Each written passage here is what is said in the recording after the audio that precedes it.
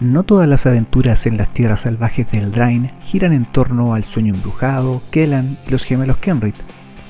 Gracias a algunos artículos publicados con posterioridad y la revisión de los textos de ambientación que aparecen en algunas cartas, es posible armar unas cuantas historias secundarias que están pasando en este plano. Por cierto, son historias cortas y están inspiradas en cuentos populares. Inspirada en el flautista de Hamelin.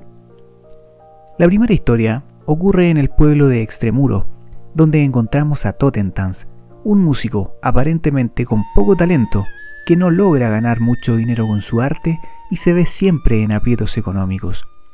Una vez, caminando distraído por las calles de Extremuro, se cayó por las alcantarillas, se despierta medio aturdido en la oscuridad y es recibido por un montón de ratas que lo guían hasta el líder de ellas, el señor Escurridizo, cruel y astuto, quien le ofrece un trato demoníaco para cambiar su destino. Le otorgará la habilidad de cautivar a los oyentes, algo que nunca logró con su música. A cambio, Totentanz deberá atraer a víctimas hacia las alcantarillas para servir de alimento a las ratas. El músico queda maravillado con sus nuevas habilidades. Es así como el terror se empieza a apoderar del pueblo. Las personas son hipnotizadas por la bella música de Totentanz. No se dan cuenta cuando pasan de estar disfrutando de una cautivante melodía hasta que son comida para las ratas.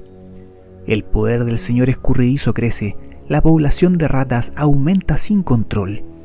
Ninguna contramedida funciona, los pobladores se ven sobrepasados, los cazarratas son insuficientes, incluso perros entrenados para cazar ratas sucumben ante los engaños del señor Escurridizo, quien los soborna con huesos. Sí, mira ahí, una rata cabalgando un perro. Desesperados y como último recurso, las personas del pueblo se unen. Todos juntos bajan a las mismísimas alcantarillas para enfrentarse a la plaga.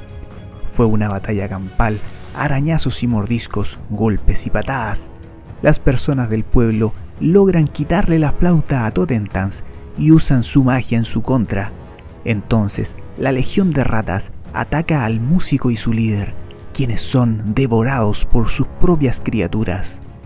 Ahora, sin alguien que las guíe, las ratas vuelven a sus formas ordinarias y se dispersan desordenadas, mientras que el pueblo de Extremuro intentará recuperarse de esta batalla.